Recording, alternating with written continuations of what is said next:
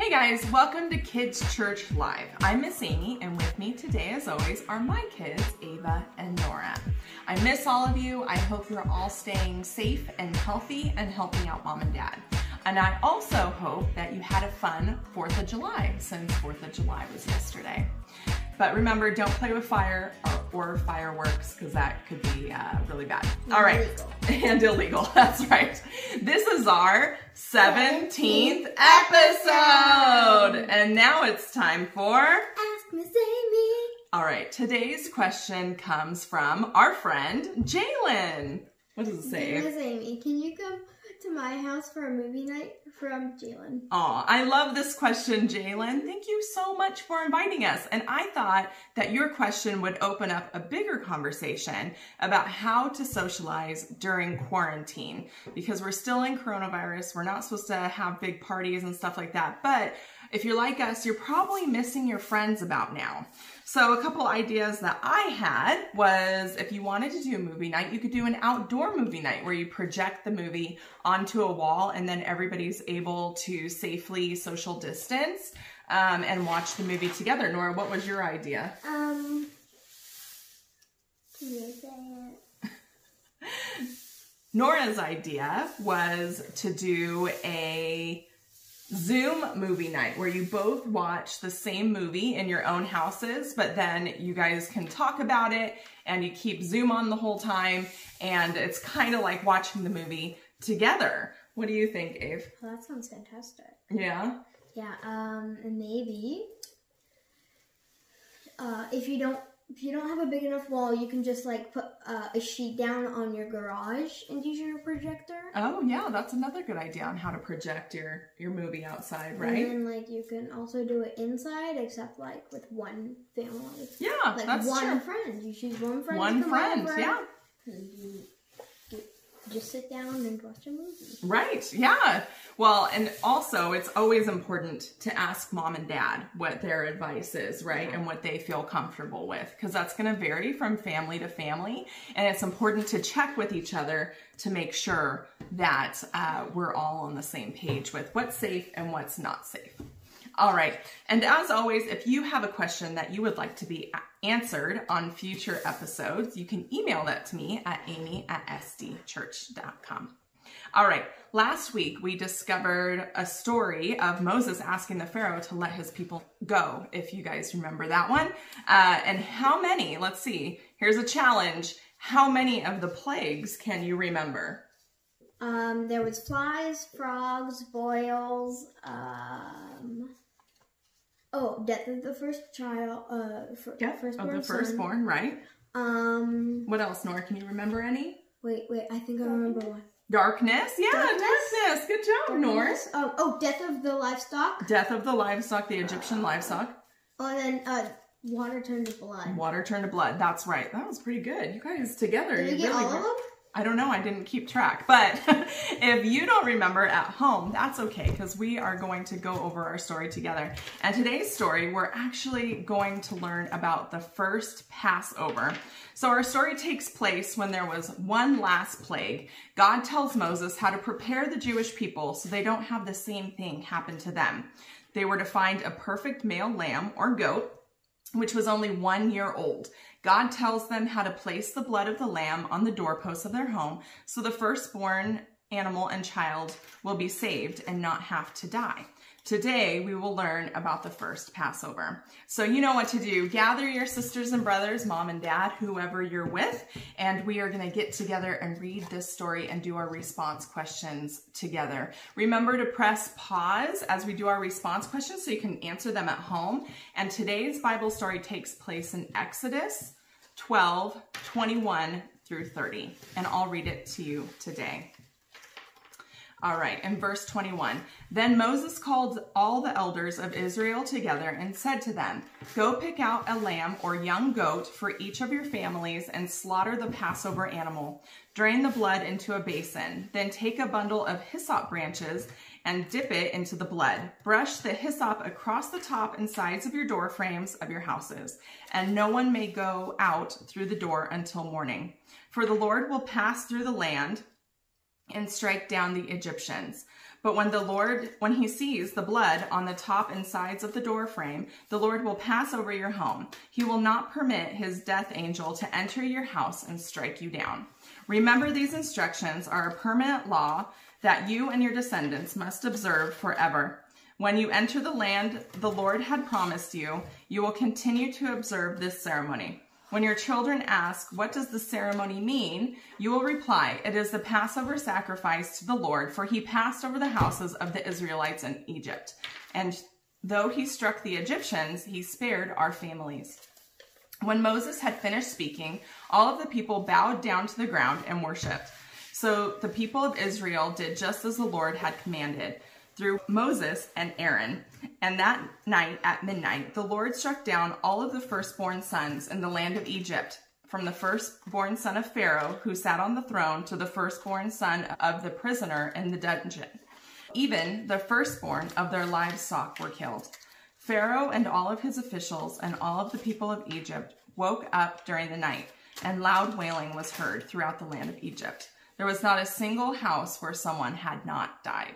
Wow, that is a big story. Oh my gosh. It's pretty crazy. I was like wide-eyed during it. I was like, what is happening? There's so much blood and so much death. There's a lot of instruction there, though, as well. And God did as he said. He was faithful to his promise to spare all of the Israelite families who made this sacrifice. So that was all of them did, because they're like, nope. Not gonna let anybody die in my house. Well, I think once Moses and Aaron explained to them what to do, they're probably, running home. Yes. And it says that they even worshipped, right? Yeah, they're like, okay, let's worship at our house and save our children. Right. Save our children. All right, Nora, do you want to read this first story? What? Wait, what if they didn't have any children? Oh, that's a good question. Well, I don't know. Maybe they still did it anyway, because it said that the first of their livestock were also killed. So maybe they didn't. What did you like or dislike about this story? What did you like or dislike about this story? I disliked the death and blood. The death and blood. Usually that's a hard part. Miracles and happiness, and now it's like death and blood. Well, I think this story is important because it's kind of foreshadowing what Jesus did for us, right? We deserve death because of our sin, and Jesus was the lamb that saved us. So really, this is foreshadowing once again what Jesus did for us, which was die for our sins. So the penalty for sin is death, and also it's like a life for a life. In order for their firstborn not to die, they had to sacrifice the life of a young animal, which can be kind of gruesome, but that's how it is. It was just a baby. Yes, that is true. What did you like about this story? Oh, I liked it when everybody lived. When the sons lived because they did the sacrifice? What about girls? What about the female girls? It's firstborn, so, it says firstborn son, so I'm not exactly sure. So I'd be fine? Maybe, I'm not sure. But we would do it anyway, right? Just to make sure? Yeah. Yeah. I was just thinking about so many of Nora, was there anything that you liked about this story? Or disliked?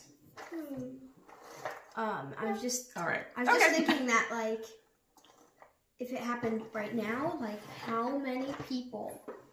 Like, how many of my friends and friends' big brothers and sisters, maybe, who knows, would, like, die. Yeah. Okay. Ava, do you want to read number 2? What might have God been teaching you or showing the characters in this story? What might God have been teaching or showing the characters in this story? What do you think that God was teaching or showing the characters? That if you obey, no one will die. Yeah, if you obey, yep. No one will die. Right. And yeah, I think that's a good lesson, right? Trust and obey. Oh, and that he is the lamb. That he is the lamb. Yeah, it was the foreshadowing of Jesus, and that the lamb would come later on. Yep. Yeah. Very true. The goat came for, the ram for Isaac.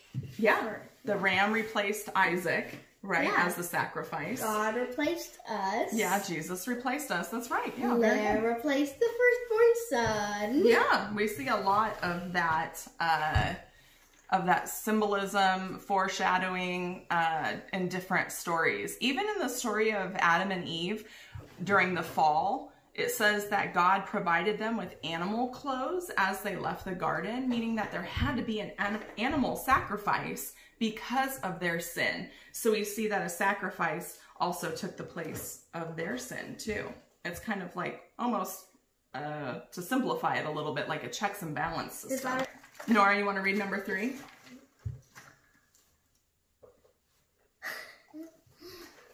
The people worshiped God. Why do you think they worshiped God? So it says that in the passage that they worshiped God after they heard what Moses told them, basically, about the sacrifice. Why do you think they worshipped God? Maybe because they were grateful that they had a way for their firstborn not to die. Yeah, I think that they were thankful, right? And that they wouldn't be slaves anymore. that God made a way for their sons not to die. I think they were pretty thankful for that. I know I would be thankful for that. I know. It's like, thank heavens. Right. You don't have to die, Johnny. Right, yeah. Don't worry. You don't have to die. Right. All right, Ava, you want to read number 4 here? I learned that God is blank.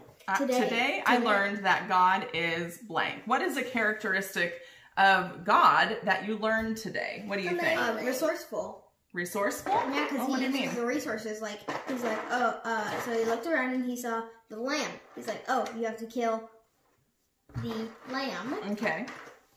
And like, you put it on your door. Okay, all right. Yeah. So he used the things that they already had access to? Yes. Oh, that's very interesting. Used what was available. Yeah, that's true. And he made it so it wasn't super difficult, I guess. Right? Like they didn't have to go out and find these things. These were things that were readily available. That's very interesting. I think that's good. I wouldn't have thought of that. That was really good. And Nora, you said amazing. Why did you say amazing? Because he's amazing. Because he's amazing. I think that this story reminds me of God's faithfulness, that God will do what he says he's going to do. And I think that's an important piece. And that he loves his people so much he can literally do anything. That's true. He really loves his people. He's loving. I would say today I learned that God is loving. I think that's a good thing. Yeah, I love that. All right. Nora, do you want to read this next one? Or should I have Ava read it? Have me read it. I'll read it. Okay. Okay. Number 5. How would you want God to protect you right now? How would you want God to protect you right now? I don't know. Maybe for him to tell me something like kind of just give me sense so that I could control my body. Oh, okay. All right. Because, to protect you from myself. Uncontrol, like self-uncontrol, I guess. Like right? Yeah. To keep me in control of my body. Help you with self-control? Yeah, I think that's really good. That is a way of protection. What about you, Nora? How do you need God to protect you right now? I'm just going to whisper because the other people won't hear. Okay. Yes. All right. What about from something going on right now? What about like from COVID? Yeah. We can always ask God for protection from anything, even COVID or things that we're scared of. Dear Jesus, will you please stop COVID? Right. Amen. Yes. Yeah. Praise. I agree with that. All right. Abe, you want to read this last one? Yeah. Share what you need prayer for and pray together now. All right, our favorite, share what you need prayer for and pray together now. If you have specific prayers that I can pray for you about, please send those to me at amy@sdchurch.com. Also, make sure that you guys keep sending me your art submissions and questions that you would like answered on future episodes. I love getting those. And I love you guys. Stay safe, stay healthy, and we'll see you next week. Bye. Bye.